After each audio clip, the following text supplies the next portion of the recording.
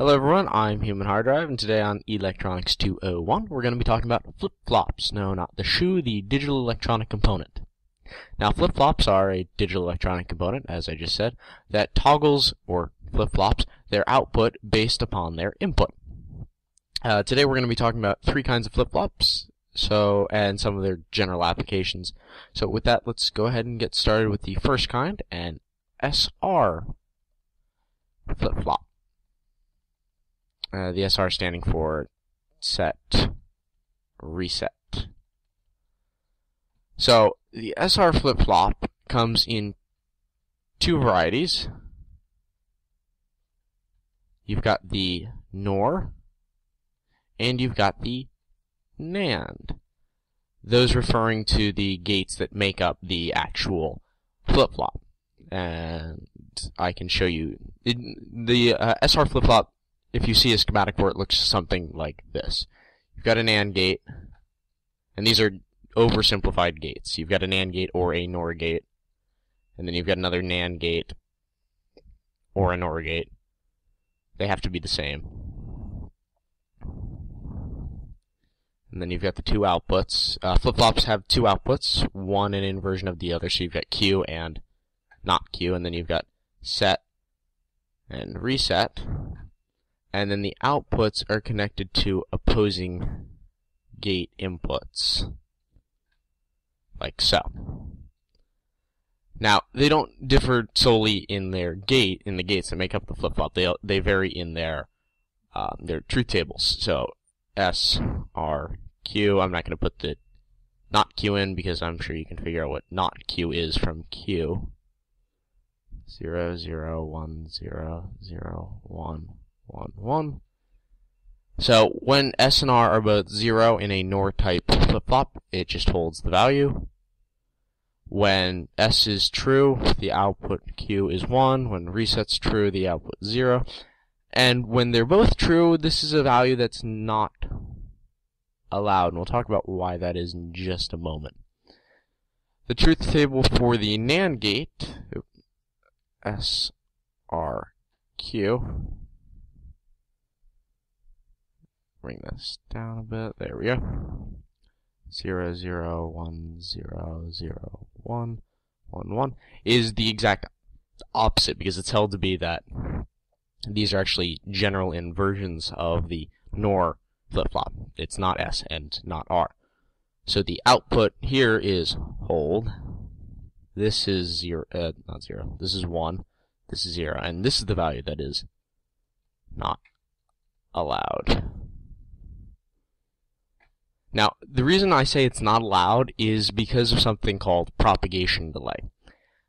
You have to remember that with all electronics, even digital, it takes time for signal to go from input to output, and that's what the propagation delay is. It's the time it takes for the input to go through the gate and switch into the output. And even gates that are from the same batch have different propagation delays. And the time it takes for S and R to reach the proper levels of voltage and current to switch the gates aren't going to be the same. So what you end up getting is this random output. It could go into some crazy oscillation. It might not do anything at all. It's random, and that's the reason it's not allowed. You shouldn't use it. So avoid those not allowed values. The SR flip-flop is also a non-clocked flip-flop, meaning it doesn't require a clock line, and I bring this up because the next two flip-flops we're going to be talking about are, in fact, clocked flip-flops. Final thing, the symbol for both. Most flip-flops look the same. You've generally just got a box that looks like this. That's the NOR, and here's the NAND with the inversions labeled.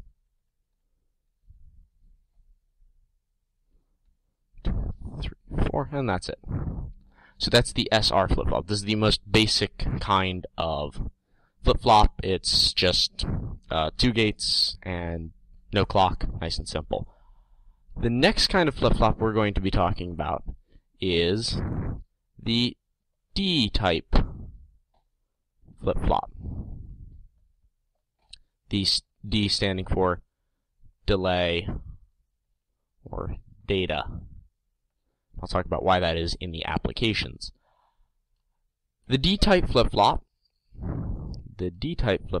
is, like I mentioned in the previous one, a clocked flip-flop. So the symbol is going to look something like this. You've got D, you've got Q, you've got not Q.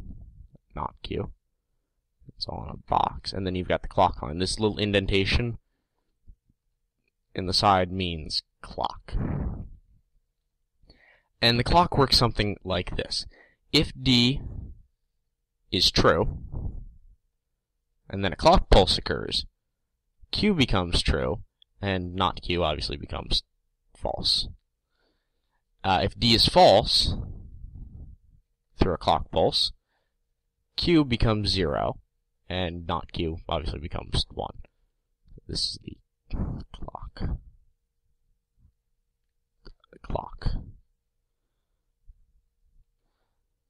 So you can think of this clock pulse here as a right pulse. There we go. It's a right pulse, transferring the data from D to Q, and that is that delay. Remember, in the SR type flip-flop, if I put a value onto S, it's immediately transferred into Q. In this case, the data, in order for it to transfer to the output, has to wait for this clock pulse, and it makes it a delay. The data comes from the fact that this makes really good 1-bit storage. It's very easy to store 1 bit of data. Move my microphone there. Makes it really easy to store 1 bit of data. And that's it. So you can chain these together to make 8 bits, several bytes. This is the basis of storage. You can make a flip-flop storage. If you combine that delay and data, you can make something called a shift register. Shift registers, what they do is they take serial data and convert it into parallel data. And it works something like this. You've got a series of D-type flip-flops. I'm going to try and be smart here and copy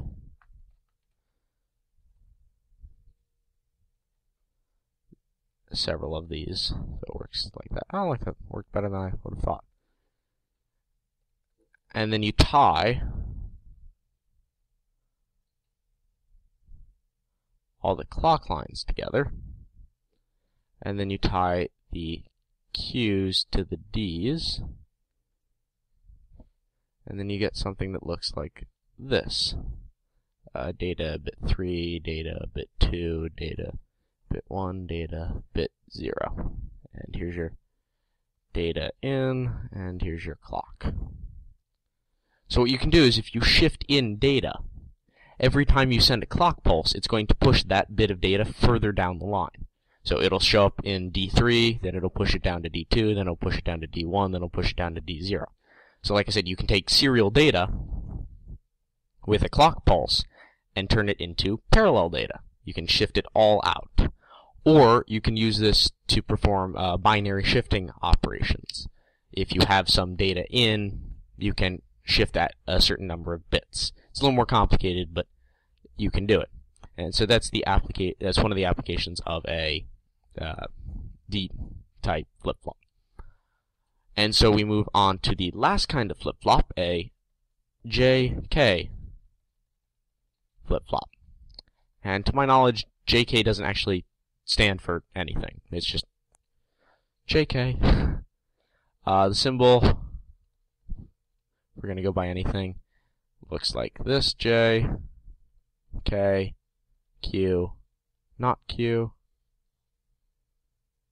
and then the clock. And this is another form of clocked. Don't know why I keep putting the hyphen there. Clocked flip-flop. And you can sort of think about the JK flip-flop as a D-type flip-flop with an extra data inline as sort of an inversion. So you can actually take, let's see if I can do this copy and paste trick again. Copy, paste. You can take a JK line, you can take a JK flip-flop, and then tie J to K through an inverter, and that just becomes D. And obviously the clock line still stays the clock line. Pretty simple. The JK flip-flop is sort of the archetype of the flip-flop. It's something that really shows the toggling feature really well, because it works something like this. You've got, if we look at the truth table, J, K, and Q. I fill this in. 0, 0 is hold state. J, that becomes 0. These are all with clock pulses, mind you. This is, I guess I'll put this in here. Clock. Don't know why I'm combining my L's and my K's. Clock. Pulse. This becomes 0, and then this becomes toggle. So if I hold J and K together, and I just keep sending a clock pulse, it's going to toggle Q on and off. And obviously not Q on and off. And it's that toggle that you can use to create something called a ripple counter, which is basically just a form of binary counter. So if I take that JK flip-flop, which I have saved here, I'm actually going to redraw this slightly better.